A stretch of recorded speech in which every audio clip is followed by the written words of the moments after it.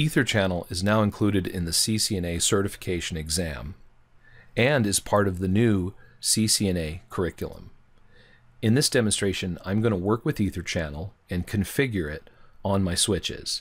I'm using Packet Tracer 6.2 for this demonstration.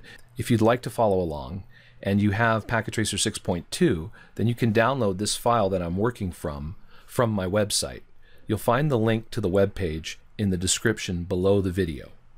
So what is EtherChannel? EtherChannel is a technology that allows you to take multiple switch ports on your switch and bundle them together into one logical interface. The benefit is that you can get more bandwidth for your uplinks that go from switch to switch or from switch, let's say, to a server. So if I bundle, like in this example on S1 here to S3, I've taken 4 links. I've got 4 fast Ethernet connections here on 4 switch ports, and I'm going to bundle them together into one logical interface. So I'll be getting quadruple my bandwidth. So instead of 100 megabits between S1 and S3, I'll get 400 megabits between the 2 switches. This can be really useful if your network is bottlenecking and you need more bandwidth, but you can't necessarily afford new switches or faster switches. Then you could bundle links together and double your bandwidth, or in this case, quadruple it. Also, not only can you increase bandwidth between switches, you can even use EtherChannel between a switch and a server. So for instance, with this server right here, if I look at it, I've actually put a second network interface card into the server. So now I have 2 NICs. So if I could run EtherChannel on my NICs on this server, then I could have 2 connections to switch S3, and I could get double the bandwidth from my server, let's say, to my switch. So let's say just like that. So with 2 links acting as one, I could get double the bandwidth from the server to the network. Now your NICs, your Ethernet NICs, gigabit or fast Ethernet, whatever they are on your server, will need to be able to support EtherChannel for this to work. Now in Packet Tracer, I don't believe I can do this with the server, so it's just an example. But we can, in Packet Tracer, configure EtherChannel between the switches and bundle these links together into logical interfaces. Not only does EtherChannel improve throughput and bandwidth on your uplinks or to your servers, it also adds redundancy in that if a EtherChannel link, if a single link fails, for instance, if gigabit 0/1 were to fail, we still have gigabit 0/2, so the EtherChannel stays up. So that provides redundancy between your switches and from your switches to your servers. So you can bundle up to 8 switch ports into an EtherChannel or port channel, and it's recommended to not have more than 6 separate EtherChannel bundles per switch. I'm also going to use this opportunity to explore some of the different ways that you can configure EtherChannel. So in this scenario, the way I've laid it out is that between switch 1, S1, and switch 2, S2, I'm using the 2 gigabit interfaces, and I want to bundle those together into one EtherChannel interface. Now to do this, I'm going to use LACP, and LACP is the Link Aggregation Control Protocol. It's an open standard maintained by the IEEE at the original specification 802.3AD, and I believe the new specification is 802.1AX. So Link Aggregation Control Protocol can be used on non-Cisco devices to do EtherChannel. So in this case, I'm using Cisco devices. Obviously, this is Packet Tracer, but Cisco supports LACP, so we can configure this EtherChannel link between S1 and S2 using LACP. Between S2 and S3, we'll use Port Aggregation Protocol, which is a Cisco proprietary protocol, and the acronym PAGP here. We'll use it with 4 fast Ethernet links going from S2 to S3. We'll bundle them together into one logical interface and get quadruple the bandwidth. Then lastly, between S1 and S3, you see that I have the 4 links. We're going to bundle them together into one link. And for this, we're going to just use EtherChannel, but we're going to do it with a manual configuration. So LACP and PAGP are protocols which will negotiate which switch ports can join the EtherChannel based on compatible configurations. If there's an incompatible configuration, the switch port won't be allowed to join the EtherChannel. Now, EtherChannel manual mode is a manual mode where there's no negotiations and the switch ports are automatically forced into the EtherChannel. And it's a little trickier because if you have a misconfiguration, it could cause the EtherChannel not to work or to fail. To test everything, we'll have PC2 and PC3 and PC0 and PC1. PC0 and PC2, you can see, are on VLAN 10. They have a 192.168.10.100 address and a 192.168.10.150 address. And so they should be able to communicate with each other on VLAN 10. And PC1 and PC3 should be able to communicate with each other on VLAN 20. And then we can play with our Ether channels to observe the operation and test the scenario. So let's get started configuring it. I'll start with switch S1 and configure the connection between S1 and S2. So we'll start with that, the connection between S1 and S2. I'll open S1.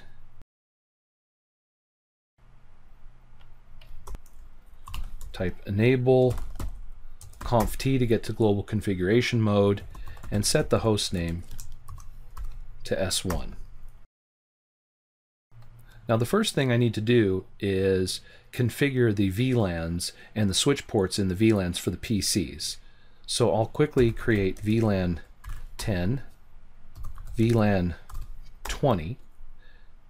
PC0 is connected to switch port 1, so I'll say interface F0/1 and change it switch port mode access, and then switch port access VLAN 10. And then PC1 is in VLAN 20, so I'll go into interface 10 and do an up arrow to do switch port mode access, and then switch port access VLAN 20. So now port 1 is in VLAN 10, port 10 is in VLAN 20. I've got my 2 VLANs, and so the PCs are now connected to switch ports that are in the respective VLANs. Now we're going to set up our port channel, which is LACP. We're going to do link aggregation control protocol on gigabit 01 and 02. And I'm going to do that first. So the gigabit connection's going to S2. So for that, I'll say interface range gigabit 0/1-2 to go into the gigabit 1 and 2 interfaces. And then I'll type channel-group 1 mode and then put a question mark. So you can see here I've chosen channel group, I've given it a number 1, and the modes that are available, you can see here that we have active, which will enable LACP unconditionally. We have the opposite of active, which would be passive, which will enable LACP only if another LACP device that it's connected to is an active state. So we can either have, if we want to do LACP, we can either make it active or passive. I'm going to use active, and we're doing LACP, so that's what I'm going to focus on right now. So I'll set this switch, S1's gigabit interfaces, to active, and then on S2 I'll set them to passive. So that sounds good. Active. All right, and you can see now that I get an output message to the console saying that the interfaces both went down and then both have now come up. Now all I need to do to get this EtherChannel connection finished is to go to the other switch and configure it. Now let's take a look though first at our running configuration here. So I'll do Control-C, show run. We'll take a look at it. So you can see here in the running configuration that gigabit 01, there's my channel group 1 mode active, gigabit 02, channel group 1 mode active, and by doing that, you can see that it created interface port channel 1. So this is the logical interface, this port channel 1, the logical interface for both of my gigabit Ethernet interfaces. So now if I want to turn this logical connection, this logical interface that goes from S1 to S2 and configure it as a trunk, I'll do my configurations from now on the port channel. And that's what I'm going to do right now. So I'll say, get back into global configuration mode, say interface port channel 1, and I'll turn it into a trunk.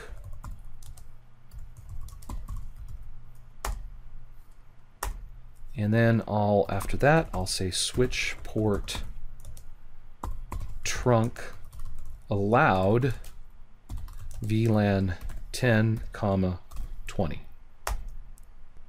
So now, if once again I go back and look at my running configuration, show run, and we take a look at the configuration, you can see now that I've configured port channel 1, interface port channel 1, which is the logical grouping of gigabit 01 and 02 with the switch port mode trunk command and the switch port trunk allowed VLANs 10 and 20, and you can see that actually the commands transferred over to the individual gigabit Ethernet interfaces. So the best way to configure this now is if you want to alter and change this EtherChannel link or this port channel link, the best way to do it is to put your configurations right on the port channel. Then the changes will be reflected on the individual interfaces. If you try to do it vice versa and configure the individual interfaces, it won't be reflected on the port channel, and you'll probably run into problems in getting it to work. So I'm going to leave that there, and now it's time to go to S2. So now I'll go to S2, and I'm going to do something very similar on S2. I'll go in.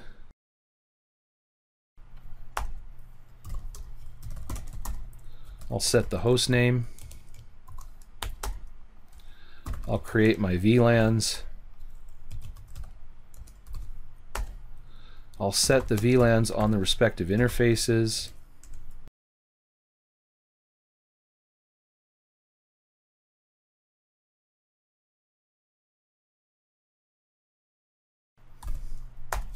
So now I've created both VLANs, VLAN 10, VLAN 20, switch port 1, put it in VLAN 10, switch port 10, put it in VLAN 20, and now I'm ready to configure my Ether channel with LACP. So I'll say interface range gigabit 0/1-2 to get into both gigabit interfaces. I'll put in the command channel -group 1 mode passive. And you can see that the interfaces go down and then come back up. Now that that's done, I can go directly into interface port-channel 1, turn it into a trunk, and then put the allowed VLANs. You can see that instead of typing out switch port, I just type SW, which is shortened, and the iOS will automatically complete the command for me. And you can see as soon as I've done that, and I have the compatible configuration, line protocol and interface port channel 1 change state to up. So there's a few important rules that you need to follow when working with EtherChannel. And one of the rules is you need a compatible configuration on opposite ends of the link. So a couple of the rules are, if you're going to be using gigabit interfaces, you need to use both interfaces gigabit. I can't have one gigabit interface and one fast Ethernet interface. Also, similarly, I can't have differing configurations on opposite ends of the link. So I can't have a trunk on one side with VLAN 10 and 20 and the trunk on the other side with VLAN 30 and 40. That needs to be identical configurations on either side.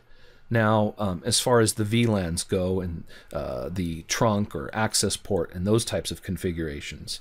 Now, for the channel group, if I want to use LACP, the best way to do it is to choose one side to be the active and the other side to be the passive. And now they're communicating with each other. And if one of the links was to go down, LACP will manage this port channel and will keep the link up. So for instance, if I was to lose one of these links, the EtherChannel would stay up even with only one connection. If one went bad, it would still stay up.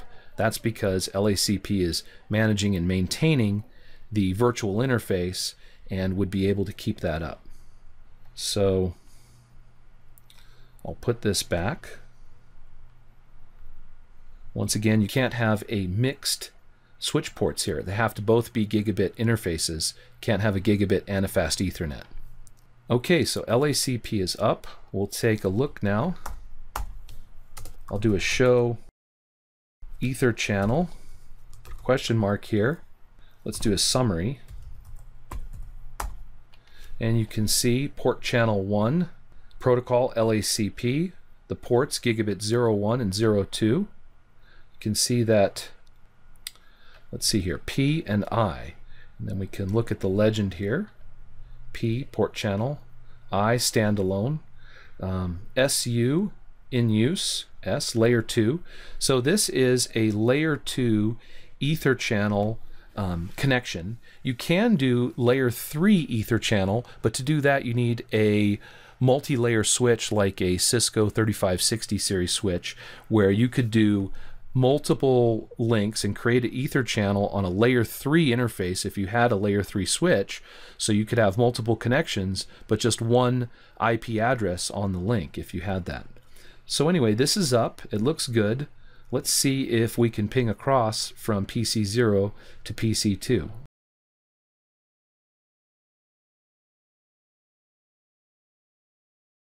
And you can see I'm getting a reply, and it looks like it's working nicely. All right, time to configure PAGP port channel 2 between S2 and S3.